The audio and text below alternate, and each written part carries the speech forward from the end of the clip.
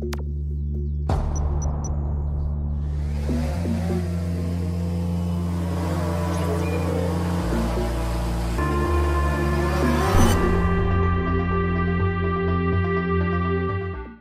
everybody, it's Jonathan here with Drone Academy again. And over the past week or so, we've been playing with the Mavic 2 Pro, and a lot of you have asked, does it live up to the hype?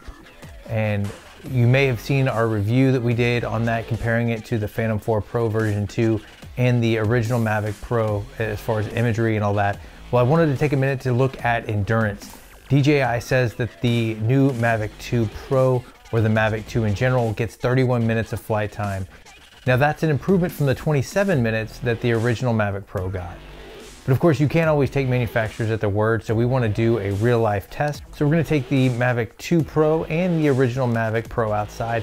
We're going to hover it for a little bit, do some maneuvers and see what it does, see how long it takes for these batteries to run down. So the Mavic 2 Pro has an improved propeller design as well as an updated electronic speed controller. Now DJI says that this is going to reduce the sound output significantly by about 10%. We'll take a look at that as well and see if it really does live up to the hype. So let's take them flying. Even though the Mavic Pro on the left does have the low noise propellers from the Mavic Pro Platinum, you can see that the Mavic 2 is still a few decibels quieter. This is primarily due to the new electronic speed controllers on the Mavic 2. DJI promises that the Mavic 2 is about 10% quieter than the original Mavic Pro.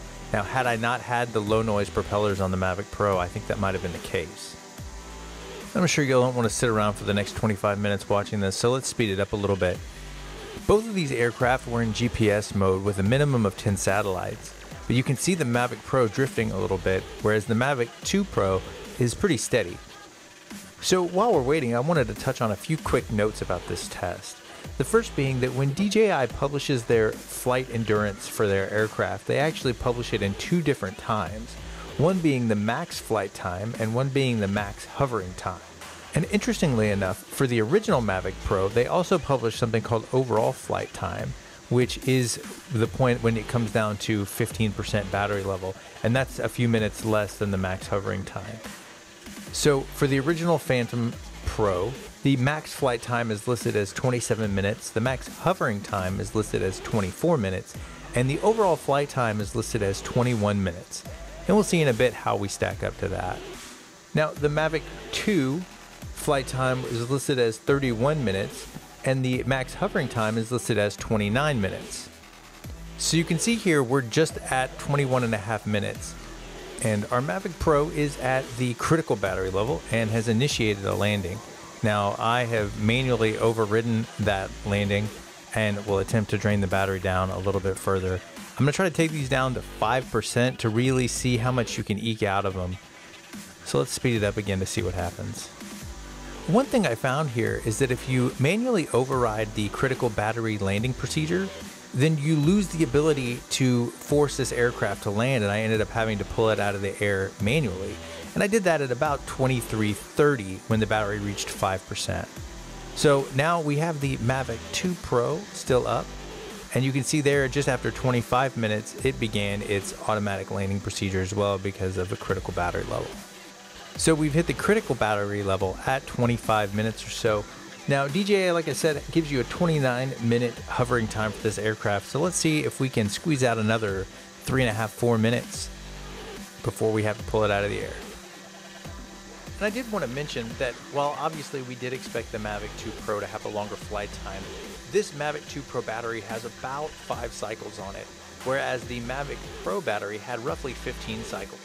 Now that could have some small impact on the overall charge capacity of the battery, but not that much. And here at 26 minutes, the aircraft was down to about 6% battery, and so we're getting ready to pull it out of the air.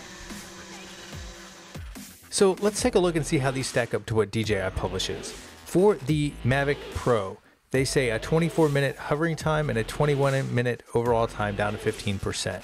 So we can see that it was about 21 minutes to 15% and almost 24 minutes overall hovering time. With the Mavic 2, DJI publishes a 29-minute hovering time and a 31-minute maximum flight time. And we didn't quite see that. We did see 23 minutes and 47 seconds down to 15%. And if you want to run it all the way down, we got about 26 minutes out of it. So ultimately, you're getting close to a 3-minute premium over the Mavic Pro, which amounts to an almost 15% improvement.